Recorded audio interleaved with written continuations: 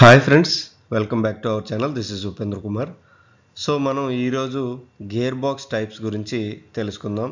యాక్చువల్గా ఇవి industrial gear box. So industrial gear box ఏవేవి టైప్స్ ఉంటాయి, మనం ఇప్పటివరకు ఆటోమొబైల్ గేర్ బాక్స్ గురించి తెలుసుకున్నాం. సో ఆ గేర్స్ అనేవి మనకేంటి అంటే క్లచ్ మూమెంట్ ద్వారా ఎంగేజ్ డిజెంగేజ్ అవుతూ ఉంటాయి. కానీ ఇక్కడ ఇండస్ట్రియల్ గేర్ బాక్స్లో అలా ఉండవు, ఫిక్స్డ్ గేర్స్ ఉంటాయి. సో మనం ఇన్పుట్ ఏదైతే ఇస్తున్నామో అండ్ అవుట్పుట్ మనకు వేరే షాఫ్ట్ నుంచి వెళ్తూ ఉంటుంది. సో దాని యొక్క గేర్ బాక్స్ టైప్స్ అనేవి ఈరోజు మనం చూద్దాం. బేస్డ్ ఆన్ వాటి యొక్క షాఫ్ట్స్ అరేంజ్మెంట్ బట్టి ఎలా క్లాసిఫై చేశారు అనేది మనం ఈరోజు తెలుసుకుందాం. సో దానికంటే ముందు మన ఛానల్లో 900+ వీడియోస్ ఉన్నాయి. అవన్నీ కూడా technical videos as well as safety videos. అవన్నీ కూడా చూడండి. అండ్ మన యూట్యూబ్ ఛానల్కి టెలిగ్రామ్ గ్రూప్ ఉంది, డిస్క్రిప్షన్లో లింక్ ఇస్తాము. దాన్ని క్లిక్ చేసినట్లయితే మన టెలిగ్రామ్ గ్రూప్లో జాయిన్ అవుతారు. రెగ్యులర్ అప్డేట్స్ అన్నీ మీకు దొరుకుతాయి. సో ఈరోజు మన టాపిక్లోకి వెళ్దాం.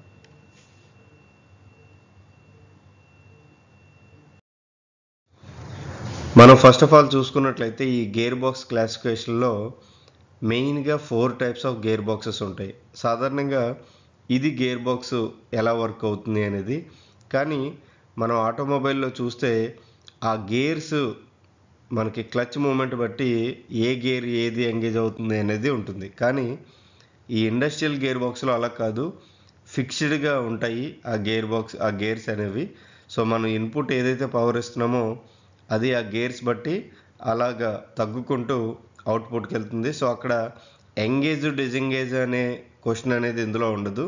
ఇండస్ట్రియల్ గేర్ బాక్సెస్లో డైరెక్ట్గా మనం ఏదైతే పవర్ ఇస్తున్నామో అది మనకి గేర్ ఆ స్పీడ్ రెడ్యూస్ అయ్యి బయటకు వెళ్తుంది.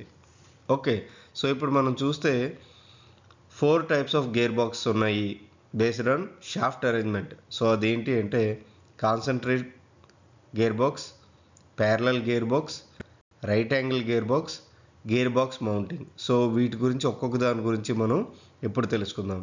So concentric gear box, parallel gear box, right angle gear box, gear box mounting. Okay, దాన్ని మనం షాఫ్ట్ మౌంటింగ్ అని కూడా అంటాము. ఓకే, సో ఫస్ట్ది కాన్సన్ట్రిక్ గేర్ బాక్స్. సో చూసారు కదా, కాన్సన్ట్రిక్ గేర్ బాక్స్ మనకి ఇన్పుట్ ఎలా అయితే ఉందో సేమ్ లైన్లో అవుట్పుట్ కూడా ఉంది. ఓకే, దాన్నే మనం ఇన్ లైన్ గేర్ బాక్స్ అంటాం. ఏ concentric gear box also referred to as in line gear drive. So దీన్నే మనం ఇన్ లైన్ గేర్ డ్రైవ్ అంటారు. Is one in which high and లో స్పీడ్ షాఫ్ట్స్. సో ఇవి హై స్పీడ్స్కి లో స్పీడ్స్కి వాడచ్చు. సేమ్ హారిజాంటల్ అండ్ వెర్టికల్ ప్లేన్లో కూడా వాడతారు. సో ఇది ఇలా ఉంది కాబట్టి ఓకే, ఇలా వెర్టికల్ ప్లేన్లో ఉన్నా సరే ఈ గేర్ బాక్స్ అనేది వాడతారు. Okay, these units allow several units to placed in a రో because of straight line alignment of their shaft. So ఇది సాధారణంగా మనం ఇన్లైన్ కాబట్టి మనకు చాలా వరకు సిరీస్లో పెడుతూ ఉంటారు గేర్ బాక్సెస్ని, ఎక్కువ ఇది కావాలి కాబట్టి. ఏ planetary gear box is a type of concentric inline gear box. So మనం ఎగ్జాంపుల్ చూసుకుంటే ప్లానటరీ గేర్ బాక్స్ ఏదైతే ఉందో అది కాన్సెంట్రిక్ గేర్ బాక్స్కి ఎగ్జాంపుల్, లేదా ఇన్లైన్ గేర్ బాక్స్కి example. Okay, typically used in applications require higher torque due to its rugged design. So ఎక్కడైతే higher torque కావాలో అక్కడ ఈ కాన్సెంట్రిక్ గేర్ బాక్స్ లేదా ఇన్లైన్ గేర్ బాక్స్ అనేది వాడతారు. సో ఇక్కడ దాని యొక్క ఇండస్ట్రీస్ అప్లికేషన్ చూసుకుంటే కాన్సెంట్రిక్ గేర్ బాక్స్కి వచ్చేసరికి agricultural, automotive, cement, energy, forest, mining. So applications heavy duty bulk loading material, okay, bulk material handling, heavy duty process specific, water treatment, aggregate and construction equipment, grain handling. So ఇవన్నీ కూడా ఈ concentric gear box ఎక్కడైతే వాడుతున్నామో వాటి యొక్క applications. Just ఒక understanding మాత్రం. Next parallel gear box. So ఇందాక మనం చూస్తే ఇన్లైన్లో ఉంది షాఫ్ట్ ఇన్పుట్ అండ్ అవుట్పుట్, కానీ ఇక్కడ చూస్తే ప్యారలల్గా ఉంది. So input and output. Okay, so మనం ఇక్కడ చూసినట్లయితే A parallel gear drive is one in which high and low speed shafts are on the same horizontal plane. So ఇది హై అండ్ లో స్పీడ్ అంటే మనం మోటార్ నుంచి ఏదైతే ఇస్తున్నామో అది స్పీడ్ రిడక్స్ అయ్యి లో స్పీడ్ ఏదైతే షాఫ్ట్ ఉందో ఆ రెండు షాఫ్ట్లు కూడా సేమ్ లైన్లోనే ప్యారలల్గానే ఉన్నాయి. ఓకే, దీనికి ఇది ప్యారలల్ కదా. Parallel shaft gearboxes are usually selected for high torque and high horsepower applications. ఇది సాధారణంగా ఈ ప్యారలల్ గేర్ బాక్స్ అనేవి హై టార్క్ ఎక్కడైతే రిక్వైర్మెంట్ ఉందో అక్కడ అండ్ హై హార్స్ పవర్ ఎక్కడైతే కావాలో అక్కడ ఈ ప్యారలల్ గేర్ బాక్స్ అనేవి వాడుతూ ఉంటారు. సో ప్యారలల్ గేర్ బాక్స్ ఇండస్ట్రీలో ఎక్కడ వాడతారు అంటే agricultural, automotive, cement and aggregate, energy, mining, pulp and paper. So అప్లికేషన్కి వచ్చేసరికి conveying, రీక్లైమర్స్ are stalkers, crushers, mills, feeders, pumps, dryers, mixers and blenders, ఎజిటేటర్స్, loaders and అన్లోడర్స్, elevators. So maximum మన ఇండస్ట్రీలో చూసిన gear boxes అన్నీ కూడా ఈ టైప్లోనే ఉంటాయి, ప్యారలల్ గేర్ బాక్స్. సో ఇవన్నీ కూడా మీరు చూస్తే అప్లికేషన్స్.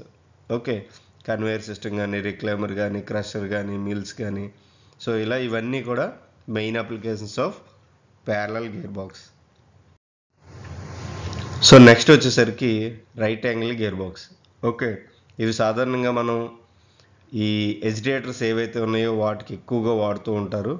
సో ఎక్కడెక్కడ వాడతారు అనేది మనం చూద్దాం.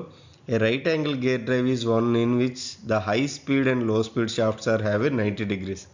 So high speed shaft and లో స్పీడ్ షాఫ్ట్, సో ఈ రెండు కూడా 90 degree యాంగిల్లో ఉంటుంది. దాన్ని మనం రైట్ యాంగిల్ గేర్ బాక్స్ అంటాం. These drives are often used on conveyors on the other applications that requires driving equipment to be close to the driven equipment. So ఇది సాధారణంగా ఏంటి అంటే ఎక్కడైతే ఆ డ్రైవింగ్ ఎక్విప్మెంట్, డ్రైవెన్ ఎక్విప్మెంట్ రెండు కూడా 90 degreesలో ఉంటాయో, ఓకే, అంటే మనకి పవర్ అనేది 90 degreesలో ట్రాన్స్ఫర్ అవ్వాలో అలాంటి ప్లేస్లో మనం ఇక్కడ వాడుతూ ఉంటారు. Okay, the 90 degree orientation also makes right angle gear drive ideal when the large drive is mounted and directly on the shaft minimise. So ఇది జస్ట్ మనకి ఆ గేర్ అరేంజ్మెంట్ గురించి చెప్తున్నారు. Okay, so it is typically used in mixing are crushing applications with the gear drive mounted above the below the equipment. So ఇక్కడ మనం అనుకున్నాం కదా, mixing అంటే ఎజిటేటర్స్, క్రషింగ్ అప్లికేషన్స్లో ఎక్కువ వాడుతూ ఉంటారు. సో ఇక్కడ మనం చూస్తే ఈ రైట్ యాంగిల్ గేర్ డ్రైవ్ ఏదైతే ఉందో గేర్ బాక్స్, సో అది automotive industries, food and beverage, cement industries, forest and mining. So అప్లికేషన్స్కి వస్తే ఎక్విప్మెంట్కి conveying, రిక్లైమర్ are stalkers, crushers, mills, feeders, pumps, dryers, mixers and blenders, ఎజిటేటర్స్, loaders and అన్లోడర్స్, elevators. So ఈ type కూడా మనం ఎక్కువగా చూస్తూ ఉంటాము గేర్ బాక్స్.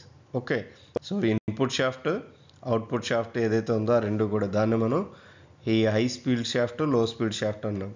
సో అవి right యాంగిల్లో ఉంటాయి. సో నెక్స్ట్ వచ్చేసరికి గేర్ బాక్స్ మౌంటింగ్ లేదా షాఫ్ట్ మౌంటింగ్. సో ఈ ఎజిటేటర్ ఎలా ఉంటుంది అంటే డైరెక్ట్గా ఇప్పటివరకు మనం ఏం చేసాము అంటే రెండు షాఫ్ట్లని సెపరేట్గా కనెక్ట్ చేసాం. కానీ ఇది డైరెక్ట్గా ఇది ఉంది కదా, ఇది వెళ్ళి డైరెక్ట్గా ఏదైతే షాఫ్ట్ ఉందో ఆ షాఫ్ట్ మీద కూర్చుంటుంది. ఓకే, అంటే డ్రైవ్ షాఫ్ట్ ఏదైతే ఉందో దాని మీద కూర్చొని మనకి ఏం చేస్తుంది అంటే కావలసిన స్పీడ్ని మనకు రెడ్యూస్ చేసి ఈ అవుట్పుట్ షాఫ్ట్ బయటకు ఉంటుంది. These are 2 ways of mount A gear box into system, foot mounted are shaft mounted. So ఇది ఫుట్ మౌంటెడ్ అంటే బేస్ మీద మౌంట్ చేసుకోవచ్చు, లేదా షాఫ్ట్ మీద కూడా మౌంట్ చేసుకోవచ్చు అనమాట ఈ gear box. Like shaft arrangement mounting is determined by space and structure limitation in the system.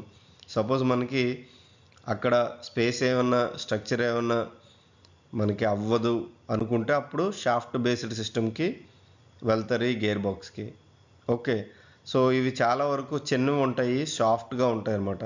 Okay, ఎందుకంటే మనకి ఆ టార్క్ ఏదైతే కన్వర్ట్ అవుతుందో ఆ టైంలోని అది విస్టాండ్ చేసుకుండేలా ఉండాలి.